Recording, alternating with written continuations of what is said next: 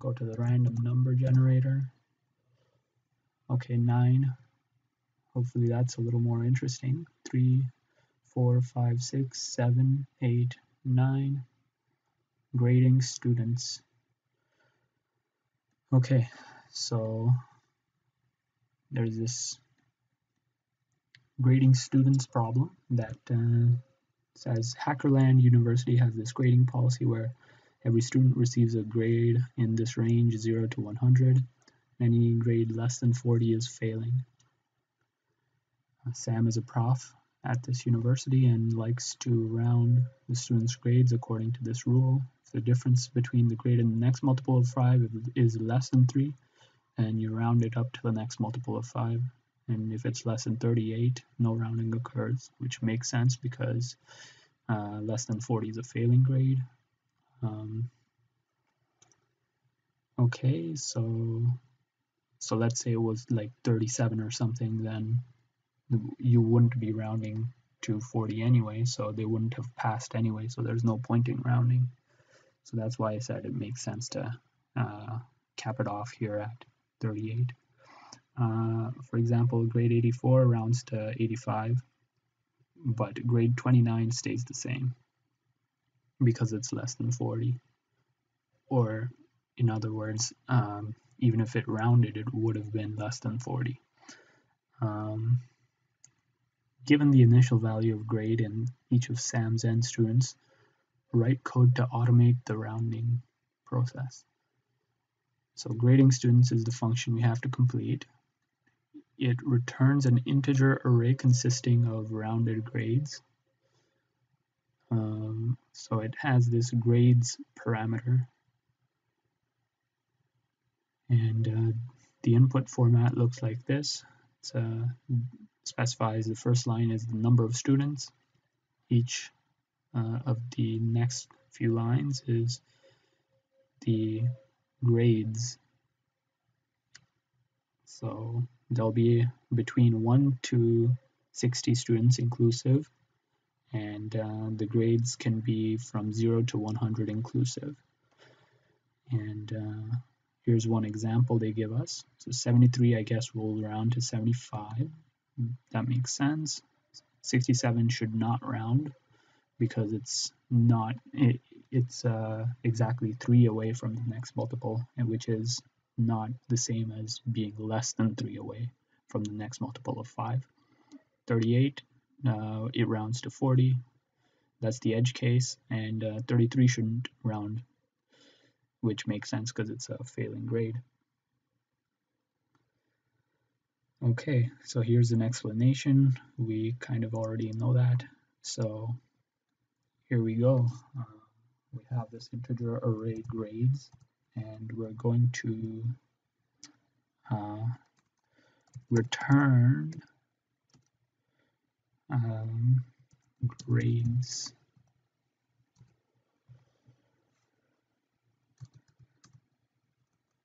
Now we're going to modify grades, the grades array they pass to us as an argument.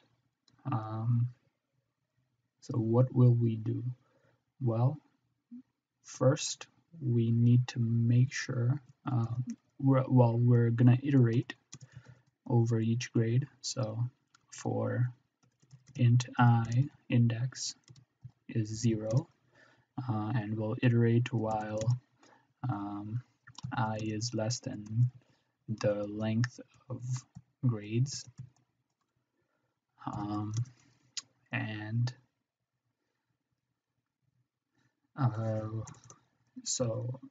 So we're going through these grades in this grades array, and while going through them, we're going to modify the grade if need be.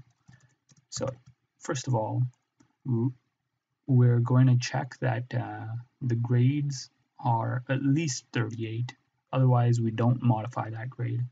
If grades at this particular index is greater or equal than 38, in this case we're going to make some modifications.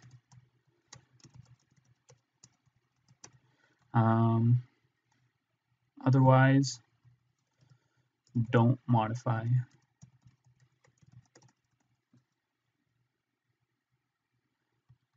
So, okay, so now what kind of modifications do we make? Well, it depends on the value of that grade. For example, there could be a grade that's already a multiple of 5 and we don't change it. Or there could be a grade that's more than 2 away, so 3 or more away than the next multiple of 5 and we don't change it. Or in final case, it might be within a distance of 3, so less than a distance of 3 away from the next multiple of 5, in which case we just round it up. And notice they gave us this constraint that the grade is at most 100, so we don't have to really worry about accidentally rounding to something like 105 or something, because they won't give us a grade of like 104 or 103 or something. So okay, so that's out of the way. So let's write some code to modify if need be. So how are we gonna know whether it's within a distance of 3 away from the next multiple of 5? Well, we can use the modular operation, which will give us the remainder, and we're going to check to see if the remainder is more than 3. Because if the remainder is, we're going to check if the remainder is at least 3. So 3 or 4 is the remainder, using modular operation with the value 5 on the grade. So what'll that give us? It'll give us the remainder if you divide by 5. What kind of remainder that gives us will specify the value from the previous multiple of 5, and we're looking for the next multiple of 5. So that's why we're, instead of looking at the distance within 3, we're going to look at 3 or more, the distance which is 3 or more. Okay, so that is an if statement. If grades at I mod 5 is greater or equal than 3, in which case, so as an example, or actually I'll do the example after. Here, let's do an example. So say we have 67, then you mod 5, and that will give us 2, right? So that's a remainder of 2 that we get from this operation, and it is not greater or equal than 3, so you don't do anything. But if it was 68, then it should, according to the rules specified above, it should be rounded to 70. So let's see if this is going to go into this if statement, whether or not it'll satisfy this condition. So this is 3, and indeed it is greater or equal than 3. So that'll satisfy. And notice the most we can get is 4. So we don't have to check, oh, is it going to be 6 or something, or 5 or something. The most this modular operation will get us is 5.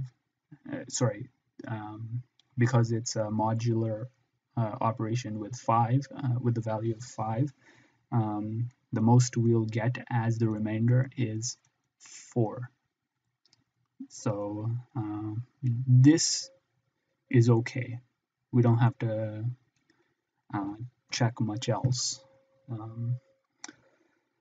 Okay, so that seems all right so far. So now, okay, let's say this condition is met, and indeed we do need to change the grade.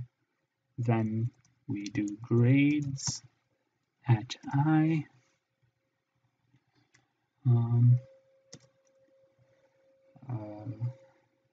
and we do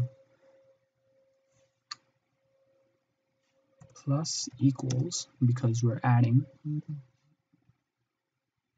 and at this point we simply add whatever whatever the modular remainder was, minus, so 5 minus the modular remainder. So for example, if we had 68, the modular remainder is 3. We add 5 minus 3, which is 2, which gets us to 70. So we do grades at I mod 5. So this is going to be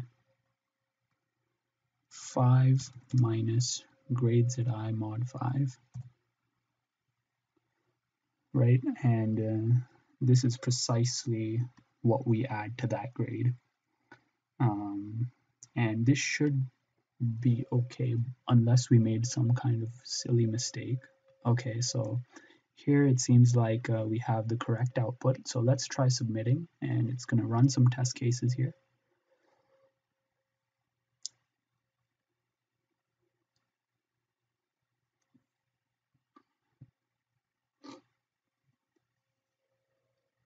So, okay, so there we go. Looks like all these test cases passed.